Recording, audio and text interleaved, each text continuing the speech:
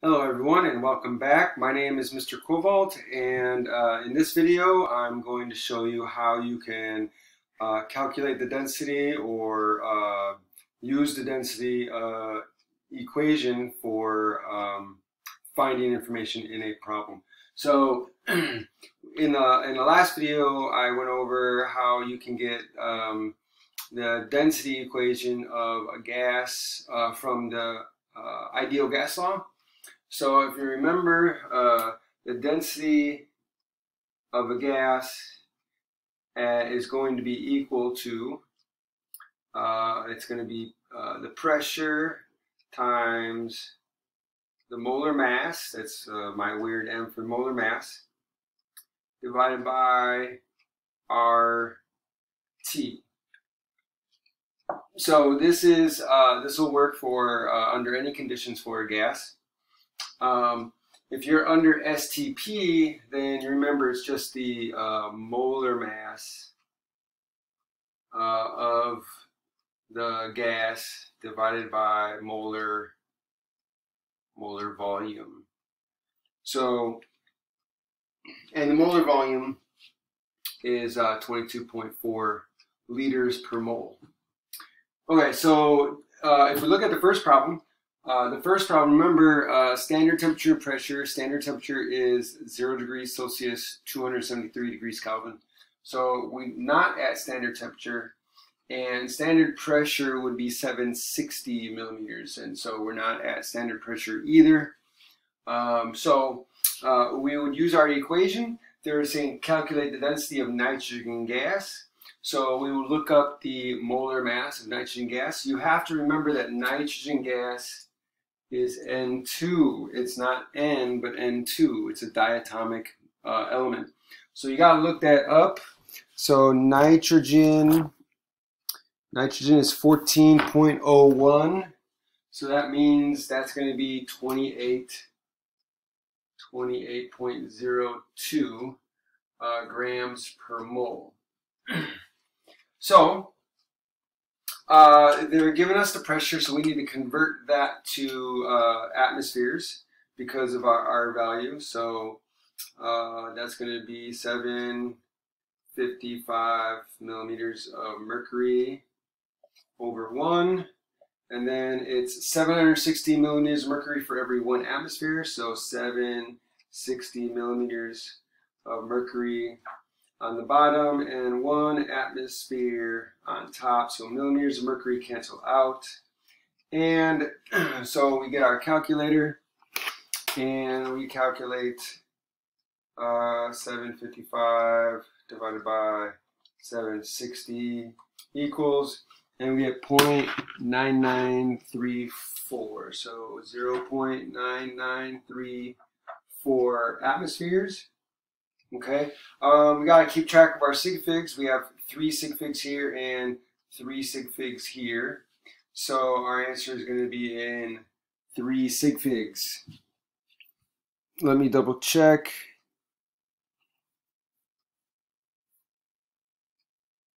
Yeah. So actually, we don't have to worry about this. This is exact. So 1 atmosphere is exactly equal to 716 millimeters of mercury. So this is exact, so we can ignore this. And then 3 is the only number we have. So 1, 2, 3.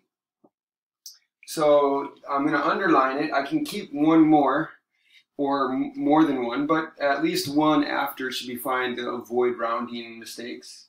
So, but I underlined the 3 to remind myself that that's the last significant digit.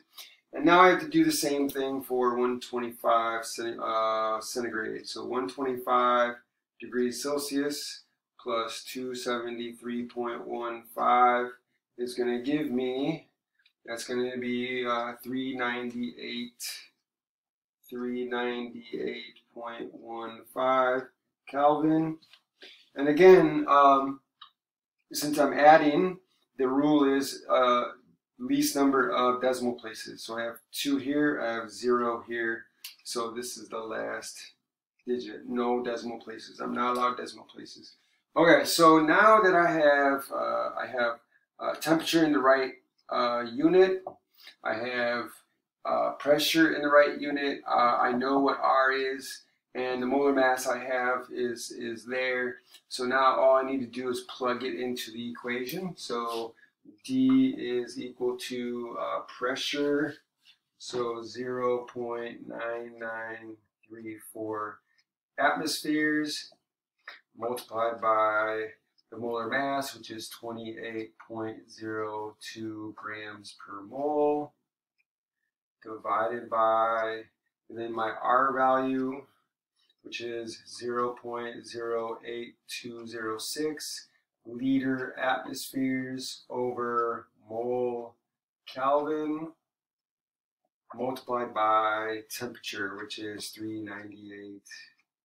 398. Oh, wait, hold on. 398. Yes, 398. 398.15 Kelvin. Okay, so Kelvin is going to cancel out. Moles are going to cancel out. Atmospheres are going to cancel out. And that's going to leave me with grams per liter. Okay, so that's going to be the units of density. So then I calculate everything out.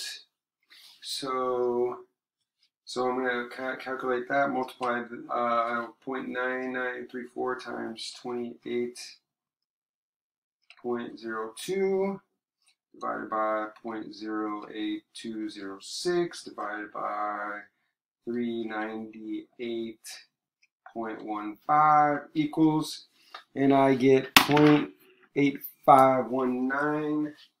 So I get 0.851985. Let me 8519. Let's say 67. Okay, and this is grams per liter. And then I check my sig figs. So again, the 3 is the last sig fig here. The 8 is the last one here. So I have 3 sig figs here. I have 4 here. I have 3 here, and I have 4 here. So the least number is 3. So I'm going to cut it off here. I have a 9 there, so that's going to be a 2. So the final answer is 0.852 grams per liter of this gas. Okay, that's the first problem. So pretty straightforward. Use the equation. Density equals the pressure times the molar mass divided by R divided by temperature. The only thing you need to make sure is that temperature is in Kelvin and that your pressure is in atmospheres. Okay, let's do the next problem. Now here, problem number 2, it says the density of a gas is 1.43 grams per liter. So they're giving you the density, okay? And they give you the temperature at a temperature of 23 degrees Celsius and a pressure of 0.789 atmospheres. Calculate the molar mass of the gas. So now we have to manipulate our equation. So they're giving us density. We know they're giving us T, temperature and pressure. They want us to find the molar mass. So let's solve our equation for molar mass. So if I multiply both sides by T, so I multiply both sides by T, so that's going to cancel out. I'm going to multiply both sides by R, so that's going to cancel out. I'm going to divide by pressure, divided by pressure, so pressure is going to cancel out. I'm left with molar, the molar mass. So that means that the molar mass is equal to RTD over P. Okay, so now we need to make sure that we calculate the temperature, convert that to Kelvin, and we need to, we don't need to do anything with this, it's atmospheres, so we keep that in atmospheres, so we need to convert this. Also, double check to make sure that you're not an STP, because if you're an STP, you can just use this simple equation here. But we're not at STP because that would be 0 degrees Celsius for STP, and it would be 1 atmosphere. So we're not at STP, so we have to use this equation. So let's convert our temperature. So 23 degrees plus 273.15 That's going to give us 296.15 Kelvin. Okay, so now we have Kelvin, we have our atmospheres, we have our density in grams per liter. That's important. Check the units. Grams per liter, that's what we want, because we want liters. So if it wasn't in liters, then we would have to do a conversion and get that to grams per liter. So check that, make sure you check that. Okay, so we're ready to go. So let's plug this in. Molar mass is equal to R, 0.08206 liter atmospheres over mole Kelvin, multiplied by the temperature, which is 296.15 Kelvin, multiplied by the density, which is 1.43 grams per liter, and then we're going to divide by the pressure, and the pressure is atmospheres, 0.789 atmospheres. So make sure everything cancels out. So atmospheres cancels out, Kelvin cancels out. Let's see, liters is going to cancel out. Okay, and anything else? Okay, we have moles on the bottom, we have grams on top, so we have grams per mole, which is your molar mass. So we've got the units we want. So now we calculate.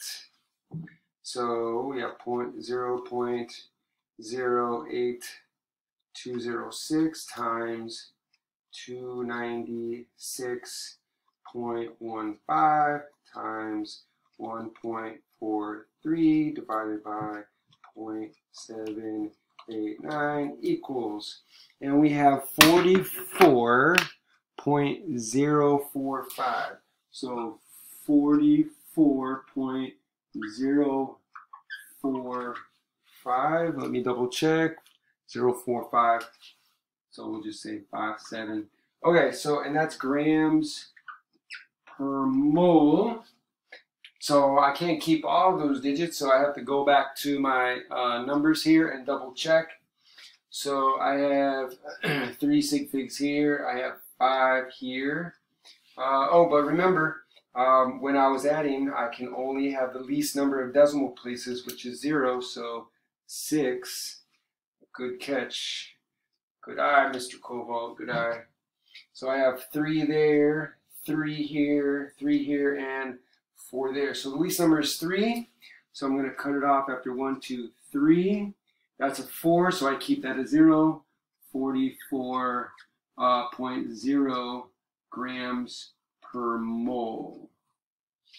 And that is the molar mass of this gas, whatever gas it is. I hope this is helpful. Now you can use this equation if you need to find the density, or if they give you the density of a gas, you can use this equation to find the molar mass, or you can use the molar mass to find the density. I hope this was helpful. If you like this video, like it, share it, put a comment in the comment section, subscribe to the channel, and ring the notification bell so you can get more notifications from me about new videos. Thank you for coming, and I'll see you next time. Bye.